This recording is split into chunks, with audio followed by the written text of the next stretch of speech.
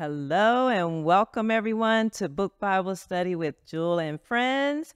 We have Montrue Crawford with us again. Thank you for inviting me again. Welcome, welcome. We have Carolyn Kyle. It is an honor to be here today. Amen. And we have Cecilia Harris with us, who has written The Prayer Elevator. So this is what we're going to be talking about today. So welcome, Cecilia. Thank you so much for the invitation. Good morning, everyone. Good morning. I'm excited to share this morning. Good. So you have written this book, The Prayer Elevator, 8 Principles to Elevate Your Prayer Life. So tell us a little bit, first of all, why you wrote this book. Okay, so I'm going to give you a little background, take you way back to when I was about 5 or 6 years old. I was about 5 or 6 years old, and I just knew that I had God's ear and he had mine. So God would awaken me on the 4th watch, like between 4 and 6 every morning. When you were 5? When I was 5, when I was 5 years old. You knew to get up. I knew somehow I knew get up and go to my window. The window was in the corner of my bedroom. I also knew to kneel. Wow. I don't know how I knew that except for the Holy Spirit, but I knew it was kneel and then make petitions. I didn't even know what petitions was, but I knew that God was saying, pray for so-and-so, pray for so-and-so. And then it evolved as I got older. It would be outside my family. It would be pray for your neighbors. And then it continued to evolve more and more until I guess I got into my 20s and I began to understand what was going on. So I was raised in the Methodist faith. And so I understood who God was. I didn't yet understand that there was relationship. Amen. Yeah, and that most of us happening was a relationship. Yeah. And so I wrote this book really at the request of others, because people would always say, how do you know what to pray? How come your prayers are always answered? And so really it came as a result of people saying, how do you reach God? And so it is written in a way that anybody can read, and that was intentional. Yeah. You can share it with your children. Amen. And so it is a collection of principles that I apply. These are real testimonies. Each chapter is a real testimony of someone who I prayed for or prayed with using a certain prayer strategy and the miracles that followed. Amen. That's awesome. And so we have to remember too that prayer is important, right? We know in the Bible that we're going to take a Old Testament prayer thing, 2 Chronicles 7:14. We all know that one. That if my people, which are called by my name, shall humble themselves and pray. So God is telling us, the Lord is telling us that we need to pray. But we don't stop there. And seek my face and turn from their wicked ways. That means to repent. Then I will hear from heaven and will forgive their sin and will heal their land. And the land is not necessarily like land that we know. He will heal that which you're praying for, that which you're repenting from. Amen. So that's the Old Testament. It tells us that we are to pray. And then in the New Testament, the Lord's Prayer is in Matthew 6:9-13. It says that Jesus is teaching his disciples how to pray. And so he said, you should pray, our Father in heaven, right? Because God is a father. He is our Father. If you believe in Jesus, just as Jesus is the Son of God, then if we believe in Jesus, we are the daughters of God. We are the sons of God. So our Father in heaven, hallowed be your name. He is a holy God. We have to remember that that is what it's saying, that he is a holy God, and that let your kingdom come, let your will be done on earth as it is in heaven. And so I'm not going to read the rest of it, but as you guys can see, Old Testament, New Testament, and there's so many other scriptures in the Bible that tells us that we are to pray. So I guess the question that most people would have is, what is prayer? So let me share something with you. Prayer is communicating with God, but it's so much more than that. We have been taught, and I was taught, that prayer is about making requests to God. But first, prayer is always seeking God. Yeah. Seeking what he wants. Not seeking his hand, but seeking his him. face. Yes. It is seeking God. And I like what you said about the the place of repentance, because part of answered prayer is, he says, the effectual fervent prayer of the righteous person. And you'll, in that last chapter, repentance and surrender. So we don't understand that sin suffocates our prayers. Yeah, I like that. Sin suffocates. Prayer is our spiritual oxygen. But if we aren't in a righteous position, because there are some ifs, if you abide in me and my word in you, ask what you will and it shall be given. Yes. So prayer is communicating to God, but we must go to him with clean hands and a pure heart. Amen. So he is not a sugar daddy. Amen. Right? We have to go to God as his children. Yeah. We have to go to God. We know that Jesus sits at the right hand of the Father making intercession for us, but that's if we belong to him. And we belong to him when we are disciples, not believers, Amen. Not Christians, Amen. But disciples. There's a difference. Yes. Amen. And so this whole thing around, how do you get God to answer your prayer? I have a relationship with God. Yeah. And I have a righteous regimen.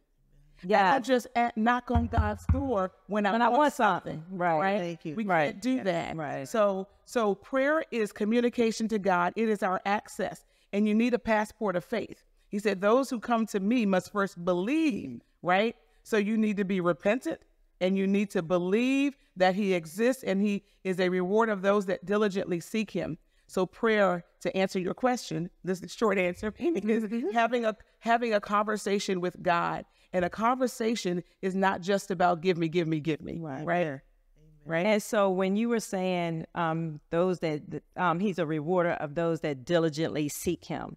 So we saw seek him there. And then we also saw in 2 Chronicles, it says that will turn from their ways and seek my face. Yeah. So here it is, when you were saying that, I saw like little kids when you were saying, you're a babe in Christ.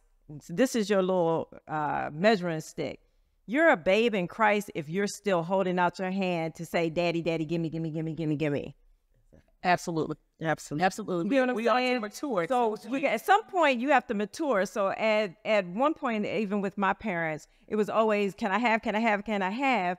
But now I'm at a position with my parents that I want to give to them. I want to spend time with them. I don't need anything from them because I just want them. And so we have to get to a place, a mature place, where we go to God and we just want to seek him. And we just want to worship his face. Exactly. It's called worship. Exactly. We seek God's face when we worship. See, there's an exchange in prayer. Exactly. It's just not a one-way communication, because often people come make their petitions and they get up and go. But I tell people that the first thing you need to do in prayer, there are elements, there are strategies in prayer, but you need to be still. Posture sometimes matters, right? You need to worship God. You need to worship God, and ultimately, you need to pray the will of God. Right. So let's just stop there for a second. Yeah. Let's just put a pin in that one. So there's so many times that people are praying to God for, healing or somebody, a loved one or whatever, and their prayers are not answered. And so they get mad at God. There's so many people that are mad at God because he didn't answer their prayers. Yes. What do you want to say about that? Because again, I think in Matthew, where Jesus is praying, and he's even praying to his Father, and he was saying, like, take this cup from me. Like, I don't want to die. I don't want to have to suffer, but not my will, but your will be done. And so sometimes I think that we get mad at God when we're praying because he doesn't answer our selfish prayers. That's our will and not his will. And so we have to get to a point that we also pray like Jesus prayed. Every time I pray, I always will make my petition known to him. This is what I desire, but Lord, not my will. So when it doesn't happen, I ain't mad at God because it must not have been his will. You want to say something to that? Well, to know God's will is to know him. We've got to know his character, his nature. We got to know what he likes, what he does not like. Yes. And so when I'm praying, I am talking to God, but I'm asking him first, what is your will? Let your will be done on earth let your will be done. That means I have to go to the kingdom. I got to go to a heavenly realm. I can't just pray from my natural feelings and my emotions. You know, we have those things and God gave us that. He has emotions also.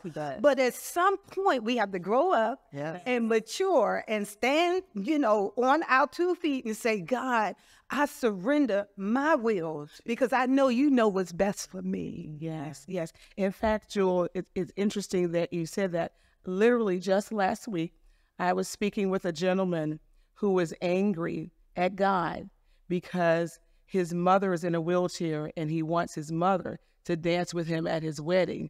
And he was angry with God. And he called me, praise God, he did that so that I could correct his wrong. Okay, and amen. I said, I'm going to challenge you to know God, to get to know God. Because when you know who he is and you know his character, that God is not punishing your mother, that God is not punishing you. And I began to tell him, we're in a fallen world. And I said, you're also short-sighted. His ways are not our ways. His thoughts are not our thoughts. And I said, interesting enough, your mother's not mad. Your mother's full of faith. Wow. And so you need to have that conversation. And I said, when you get into a relationship with Christ and when you begin to know who he is, because you are seeking him, he gives the secrets to the seekers. You're seeking him and you begin to understand the unfailing, everlasting love of Christ, then you will begin to trust God because he's Alpha and Omega. He's omniscient. I said, you don't even know what tomorrow holds.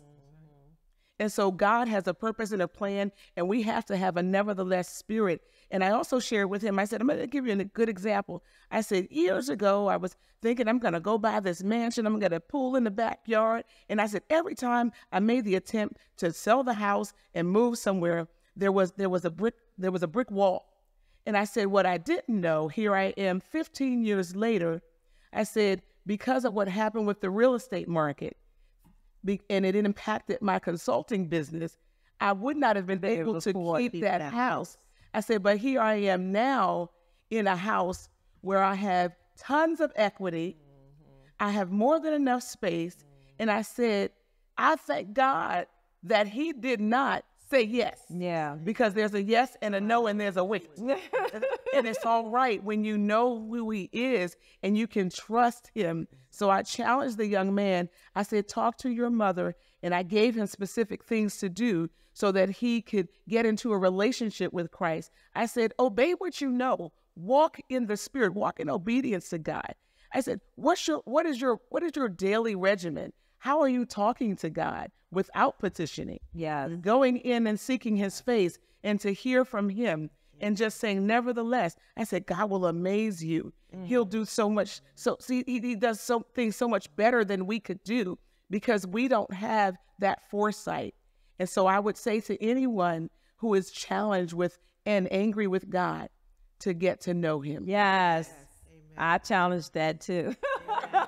And to also know that he's sovereign. He is. See, we who Christians or believers or people of faith and know the word, know that God is sovereign. That means that he knows beyond our understanding. Right. Amen. He knows what's ahead. He knows what's ahead and what's best for us. He may not give us what we want, but he'll give us what we need. And he's always right on time. Amen. And it goes back to the scripture. It's hard for people we quote it all the time, but we really don't digest when it says in Romans 8:28, all things, not some things, not the good things, but all things work together for our good, not because we are good, but it works together because he's good, and that we are the one who are called according to his purpose. His purpose. And so when we, that who love God, first of all, it says who loves God and are called according to his purpose. Mm-hmm. So our first priority is to love him no matter what. Oh. So when we fall in love with him, it's like anybody else. It's like another relationship. When you fall in love with somebody, you don't even, a lot of the time you dismiss the blind side.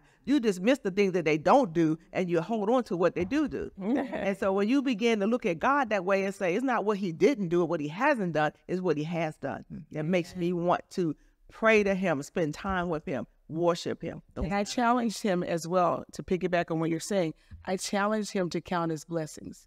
And I said, think about Christmas morning. and you have 15 things that you've asked your parents to get, and they get 14 things, are you going to focus on the one you didn't get, or are you going to thank them for the 14 you got? Absolutely. I said, so you got to change your focus and your perspective. I said, because your mother is living, she's in her right mind. She is still loves God. She still loves God. Yeah. Because she has a relationship with God. Amen. So God is good. And she's probably walking better than some people that are walking around her physically upright. Amen. Amen. Amen. So what about I'm playing angel's advocate here so that people can get something. So Angel's advocate. I love that. So why should I pray if God already knows what I'm in need of? I hear that a lot from people. So why should we continue to pray? What's the purpose of that? If God is a sovereign, like he said, and he knows everything, why do I need to pray? Well, I'm going to give it to you the natural way my father used to give it to me. A closed mouth doesn't get fed. I like that. That's good. That's good. So that's the natural side. Now we're going to spirit. Okay. God says that all men should pray and not faint, and that we should ask what we want, we should seek him, and we should knock. So God wants to answer our prayers. Yes, he knows what we have need of even before we ask, but God wants communion with us. He wants to commune with us. He wants relationship with us. I'm the third of 9 children, and I was the one everybody sent to ask because they knew I would open my mouth. Okay. I really didn't care if it was no. Because I knew I was that woman of importunity, that child of importunity. I'm just going to ask again until you say yes. Okay. And so if we remember in the Bible the story about the woman with the judge, and the Bible says she was blessed because of her importunity. So we want to have communion with God. We want to have fellowship with God. And we grow in Christ in that way. So we may start off asking, but then when we go back and we develop relationship with him, and we discover that sometimes we haven't even asked and God has delivered. Yeah, sitting at our desk and we hear him whisper in our ears, amen, then we know we have developed a relationship with God. And the sweet communion that you get with God when you get into his presence. We got to get into his presence because that's where there's fullness of joy, and at his right hand pleasures forevermore. And so God wants us to ask because he wants a relationship with us. Absolutely. And you say sweet communion. The only way you can commune is when you come into unity with the one that you want to commune with. That is so powerful. But I just want to throw this in here. When it's this commercial that comes on I hear it several times a day when I have my TV on, and it's a child that's spending time with their loved one, and it's a Disney commercial, and they're reliving what happened that day, and they'll say, today was amazing, but the best part of the day was spending it with you. Oh, That's what I love that. Amen. Because that person meant more to them than the activities. And that's how God should be to us. yes. Today is amazing because the best part of that day is spending it with him. And just like in Esther time, where all the Jews were about to die, there was a call out on their life to murder all the people. She said, go and pray for 3 days, fast and pray for 3 days. Now, God knew what was going on. The Jews were his favorite people. Amen. And so, yes, he did know that, but she had to do that because she had to come in partnership and in relationship with the Lord. And so the reason why you're doing that is to come into, like you said, to come into relationship.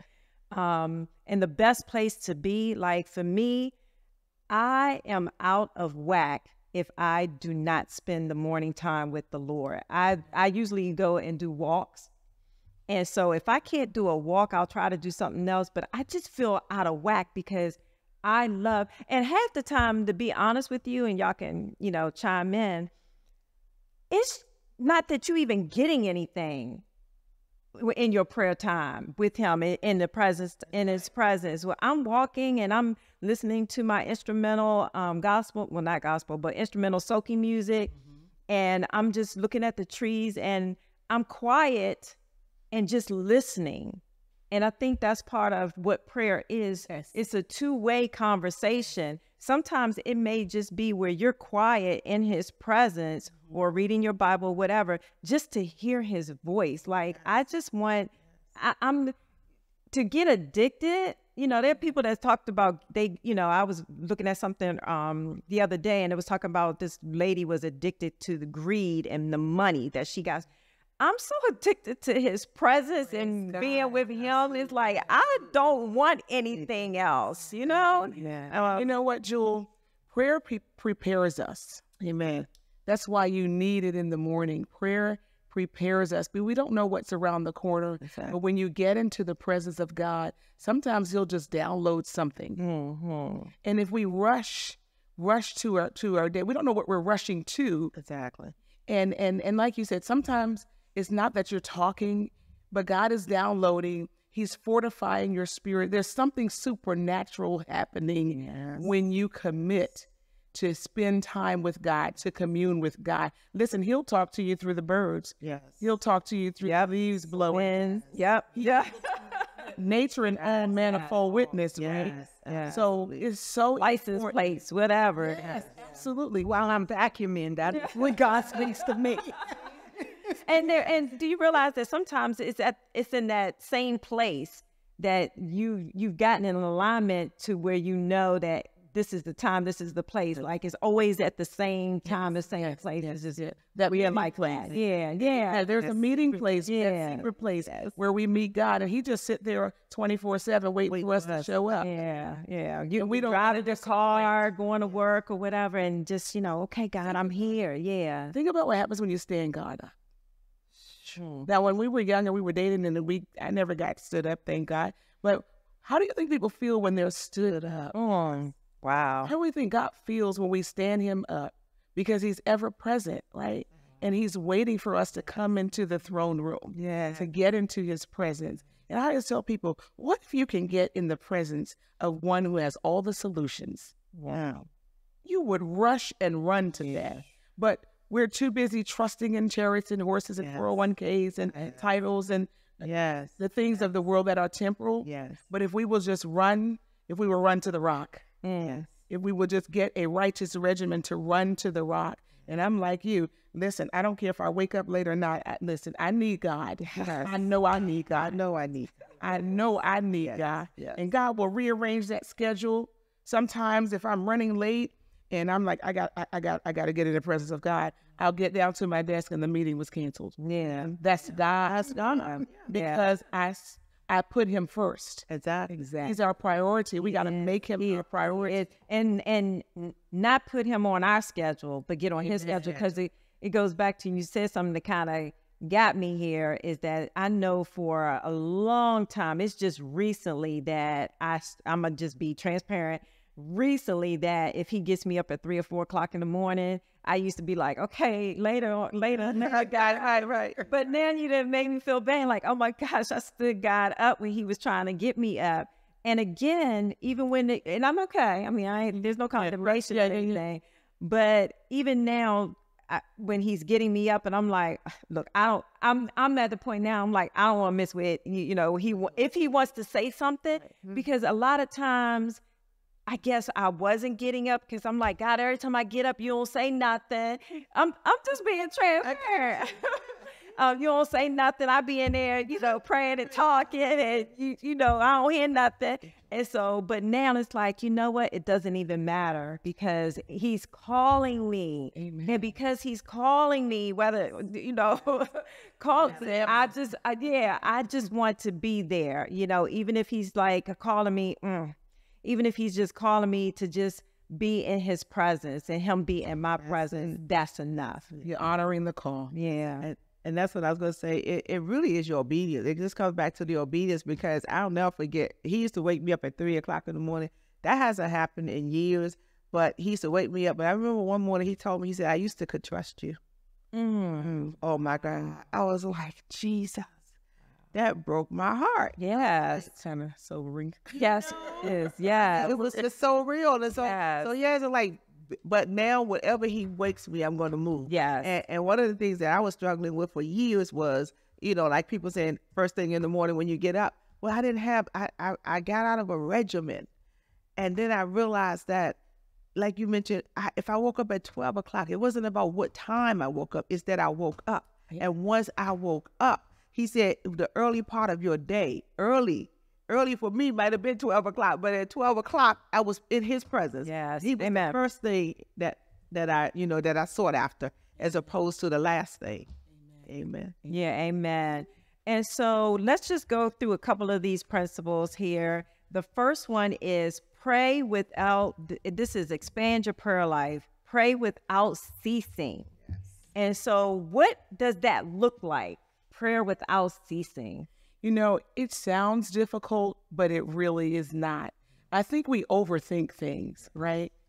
Because you can talk to God all day long. Yeah, exactly. You know, if I'm driving here, I'm riding past something going on, Lord, touch these people. Lord, touch this community. There's an accident. Lord, help the first responders. So there is opportunity 24/7 to pray without ceasing. So I think we get caught up in, I got to be kneeling, I got to fold my hands, Right. I got to be in a certain place. No, pray wherever you are. Yes. Talk to the Father wherever you are. Make your petitions and your requests known wherever you are. Worship wherever you are. We don't need a building to worship. We got a temple right here to worship wherever you are. And so what that looks like is me talking to God at every turn. Yes. Don't leave him out of the conversation.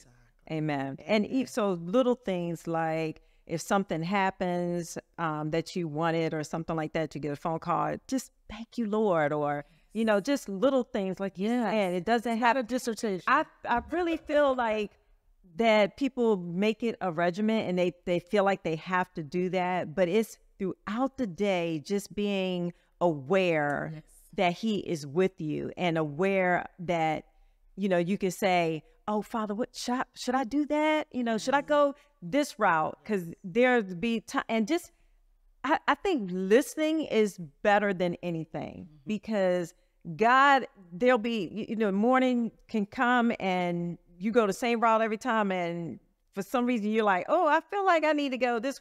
That's God saying you need to go that way for whatever reason it is, right? And so you just follow that, not trying to think it through or whatever. So just being aware of his presence with you. Yeah. Correct. You know, one of the funny things that used to happen with my father, because he liked to pray, but he always felt he had to go into a closet. Yeah, literally. Literally. That's what the words say. Yeah. You know, and turn the lights out. And one day I came up in his room and he was praying. I said, why are you in the dark?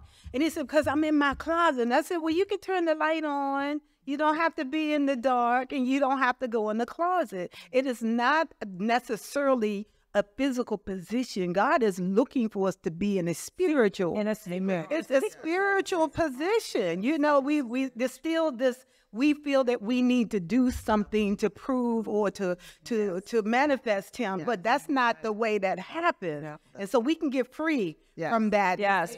Let's get free from, you know, the standard way of only one way to pray, on your knees, eyes closed. Or I can talk in one place. In one place, in or church only. Right. You know what I'm saying? The prayer meeting only. It's only about certain things. God is concerned about everything. Everything. Exactly. I'm serious. Yes, parking space. Parking space. Leave it to this parking space. I got to get here. I got to do that. And so we think that, you know, things are, you know, insignificant. Yes. But he is concerned about everything that concerned us. And I can tell you, the more you talk to him, the more you know his voice. Yeah. So talk to him all day long. Exactly. Pray all day long, because then you will know his voice to your ears if you are in ceaseless prayer. Yeah, you're in conversation. Yeah. And he'll talk to you on your level, because I know God that talks to me. He comes to me raw, because I'm a raw person too, right? So he talks to me raw, but it's so good that that people can't understand that you have a relationship with the Lord and that the Lord actually speaks, and that you can actually hear his voice. And no, it does not sound like this. You know, sometimes it does. Sometimes it does. But sometimes it's, I love you, you know? And you just know, just know. It's just know in your knower of knows, in your heart. Amen. The third principle, let's look at that. That one is discipline and consistency.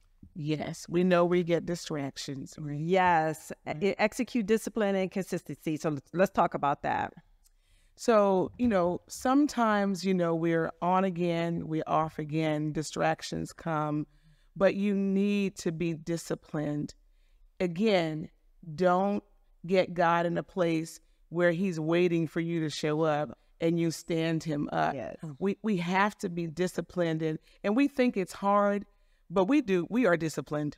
We do some of the same things. You get up, you take a shower, you brush your teeth, right? Yes. You have a routine. Yes. And so you can be disciplined. Now, obviously, we are wrestling against spirits. So it's going to take you to be focused and to be intentional. Yes. But if you make God your priority and you discipline, and by the way, when you are disciplined, it crosses over into other areas of your life. So if you can have spiritual discipline, it may help you in your profession. Yes. It may help you in your relationships to have some kind of discipline. And so if you execute that, and then God will reward that discipline. He will. Amen. If he knows that he can meet you at a certain place, he can, like you said, he can trust you. He can count on you. Yes. He rewards those that diligently seek him. There's a reward. Yeah. Amen. And so with the discipline and consistency, and part of that is what we talked about, like us going walking and stuff like that. Like, we have to also, and for me, I have to realize, okay, Jewell, if it's raining outside and you don't, then you just do it inside. Like, there's no, it doesn't have to be this religious type thing. I just happen to like the walking in the morning. But if I have to go in the afternoon or whatever, it's fine, as long as I give him time. Amen. Exactly. That's the most. Exactly. You have to be flexible. You have to be logical. You just pivot. Exactly. See, God is not religious. We are. Well, thank you. Yeah, we are. Thank you. Right. He doesn't overanalyze. Sometimes, particularly those who are really have a heart for Christ, and I'm guilty. Sometimes I'm really, really hard on myself. Now, everybody knows that I pray.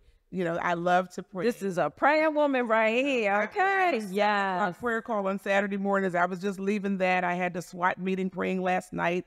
I do prayer and fasting every Thursday. Thursdays is what we call it. And so my husband had to get me grounded because I would get upset if I wasn't able to do that discipline thing. And he was like, honey, you do know that God know you pray. Like just because you missed 5 minutes, 5 minutes late, there's no penalty for that. Right. There's no penalty for that. But I'm like, Jewell, I'm addicted. I want to get in the presence of God. He got something to say. I don't want to miss it. It's good. There's goodness in the presence of God, and I don't want to miss that. And so, yeah, we need to give ourselves some grace.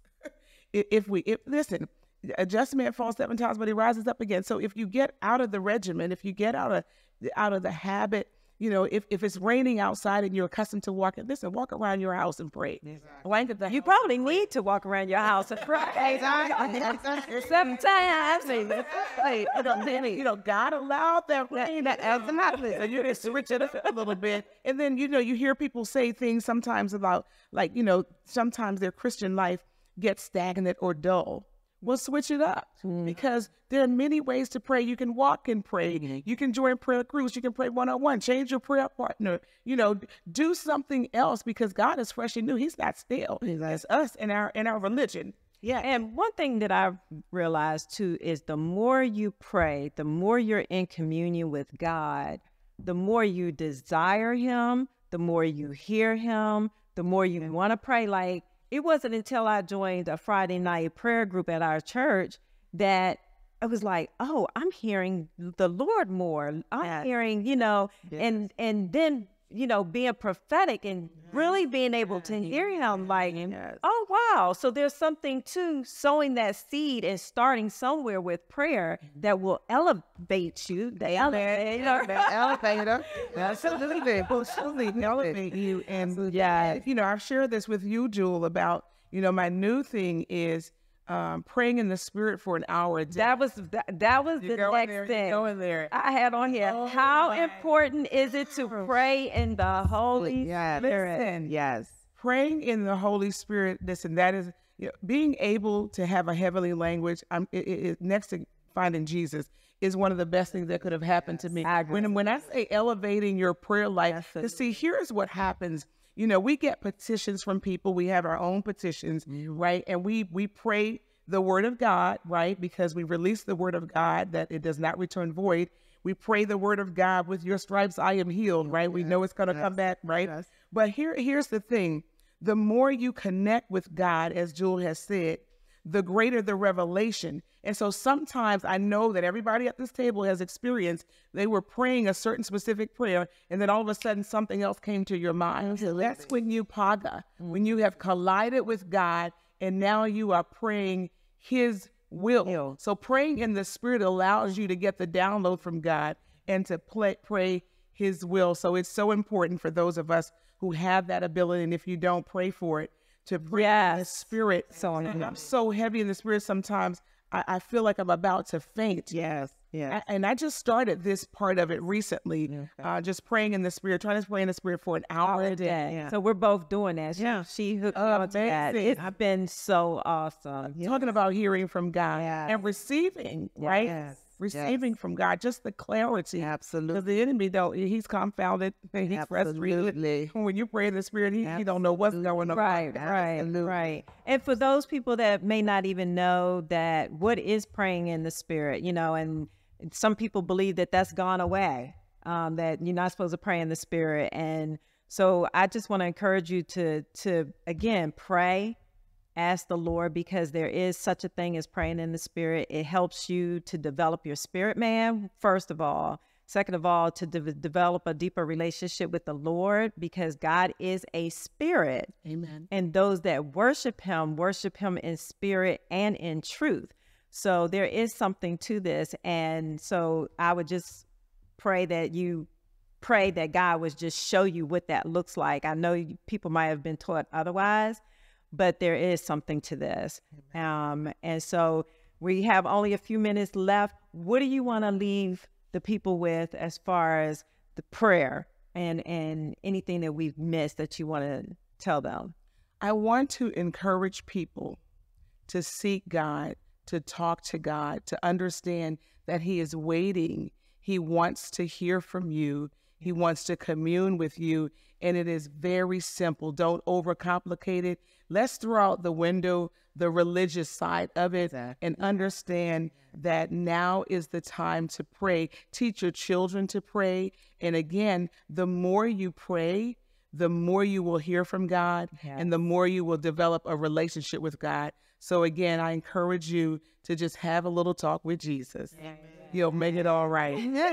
And how can people get in touch with you? So you can buy the book. So you can buy the book if you will reach out to me through email at Cecilia, that's CECELIA, at freedomrowprayers.org. So Cecilia, let me give it to you again. Cecilia, CECELIA, at freedomrowpm.org. If you just reach out to me, I will make sure that you get the book, and maybe I'll share some other tools with you so that you can become more effective in your prayer life. Listen, join us. It's easy. Prayer changes things. If you need change in your life, talk to the Father. Prayer changes things. And so I want to again encourage you, get the prayer elevator. Very, very simple, easy reading, 8 principles to elevate your prayer life and to get in communion with God.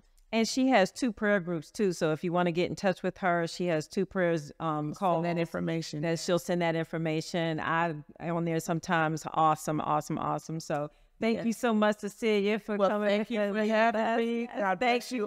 True. And Caroline, for you, and you. It was awesome. Thank you. God bless you. See you next time. Thank you.